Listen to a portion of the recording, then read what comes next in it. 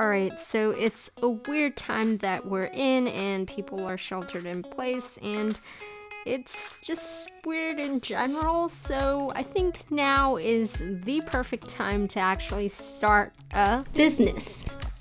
Hey, I'm Annie. I'm Hillary. And for the past Few months,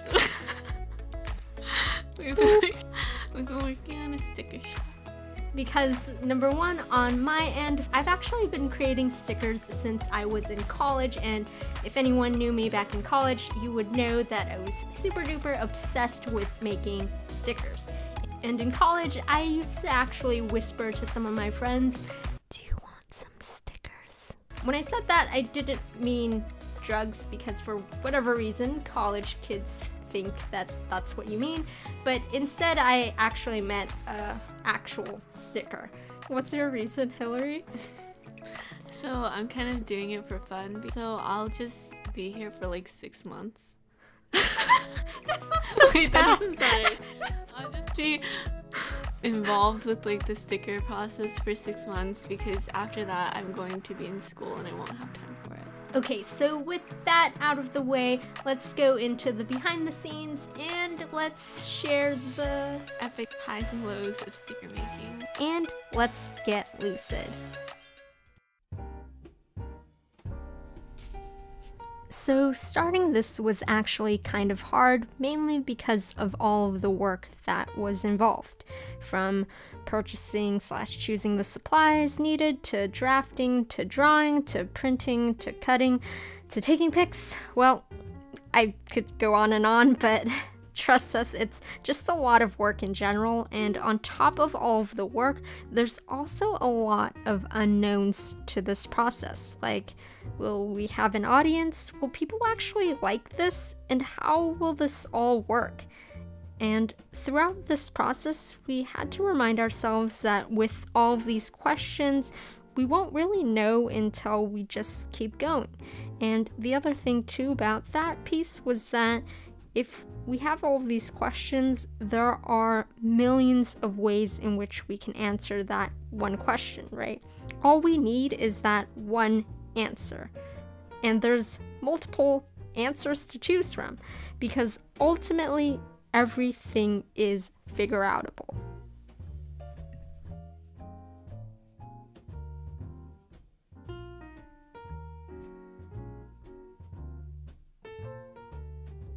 Don't give me pressure. Look at that. Here, will the camera help you? Oh, it might.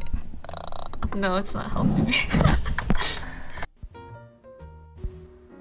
And then I'm gonna load it in. Are you supposed to press this first?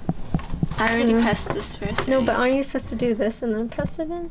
Should I turn it off and do it again? No. Right? I don't know. What should I do? Should I turn it off and redo it? Press it again? Yeah. Oh. Just kidding. Because then you said it comes out, so don't load it yet, and then... Oh. Better. I think you do have to cover the light. You have to talk to it too, look. She's talking to the cry cut so that it cuts perfectly. That's a tip for you out there. It's just the previous one didn't cut perfectly. Look at her put her hand on the cry cut. I'm just trying to cover all the light because the girl on YouTube said cover the light. She wasn't lying. Don't use my tablet.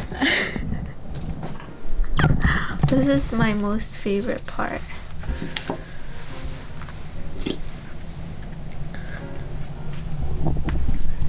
Is it really? Yeah.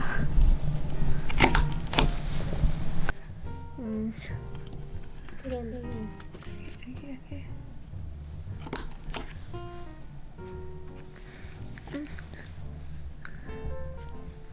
Whatever. I'll just round it out manually. What is happening?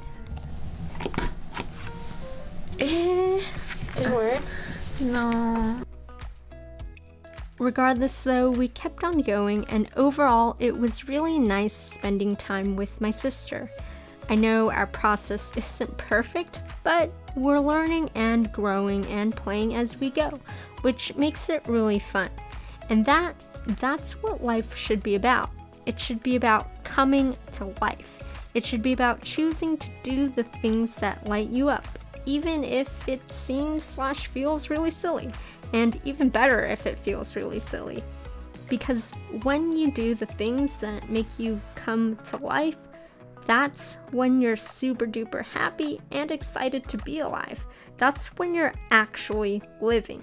And we should be choosing to do more of that. Because as far as we're all concerned, we only live once. And knowing that, well, whatever you choose to do, just remember to keep shining. Because your spark will ultimately spark others. Is there more? I'm doing a waterproof test. What the frick? Let's see what holds up. This is the weatherproof sticker. And I don't know, Hillary didn't believe that I would do this. I just thought you were going to put a drop on it to see what would happen. No, dude, this is the ultimate weatherproof test. So far, it's holding up. So yeah, saw it here first. It's waterproof.